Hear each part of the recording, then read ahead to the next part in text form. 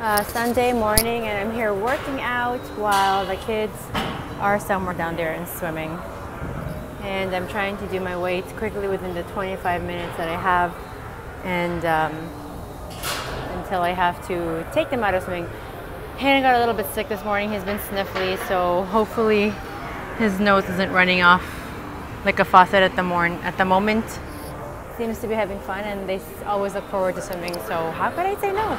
And really, I think it's a pain to just readjust their schedule at this point. So here we are post-swimming and having a little snack before entering the Kids Academy Action Center.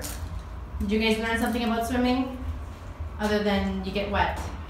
I get wet. So you learn the same thing over and over again?